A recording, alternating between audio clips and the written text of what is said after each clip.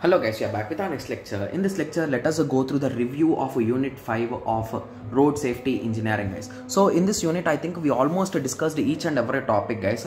So basically, don't check the syllabus copy, guys, because in syllabus copy, he just expanded the topics, like giving internal details, like he gave what are the internal topics. So that is the reason why in the syllabus copy, we are having multiple topics. So I thought that it's a bit lengthy chapter, but it's really a simple chapter, guys. Okay, yes. So please be perfect with all the topics, guys, because it is having only 5 different topics, I think so firstly you need to be perfect with the traffic incident management and intelligent transport system and its applications. I am 100% sure that there could be a question on this, guys. Similarly, the national importance and survey based on the man-made and natural, like how it is affecting the transportation, guys. For this answer, if possible, I'll be searching for some other answer which is a bit clear and neat, and I'll be sharing it, so don't worry about it. Okay, yes. So I hope everyone got some basic idea with this. So we'll be back with some other subject pretty soon, guys. Okay, thank you, thanks for watching.